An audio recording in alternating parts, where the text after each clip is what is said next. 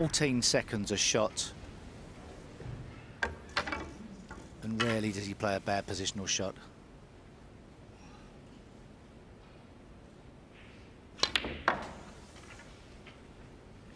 Once again, normal service has been resumed.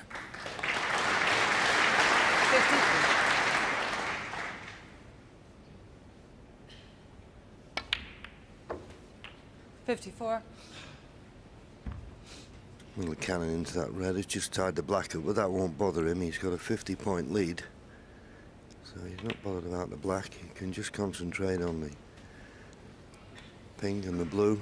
Well, maybe he can get through to this red. A quick glance at the scoreboard, 56 points ahead. So just a red and a cover needed to go into that mid-session interval 61. with a 4-0 lead. Yes, and putting on a bit of a masterclass here tonight.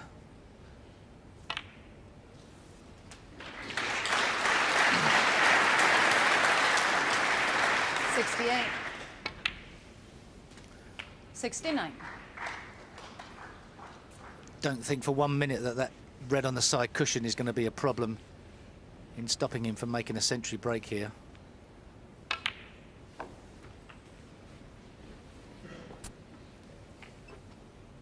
$76. Well, he's packed the Alexander Palace this evening, and he's not letting them down. This is superb stuff from Ronnie.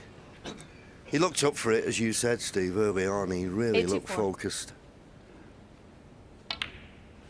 But to me, he's looked focused. 85. Well, ever since his return at the World Championship last year, you know, he just seems a little bit more into it. And I think having that year out, I think he missed the game.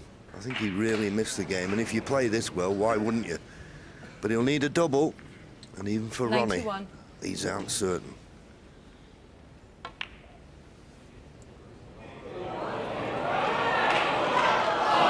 Well, unlucky. We didn't see the century, but we've seen a wonderful 4 frames. Robert Milkins has had his chances. A few half chances, he couldn't take them. And Ronnie O'Sullivan marches on. Mid-session interval, he leads 4 frames to 0.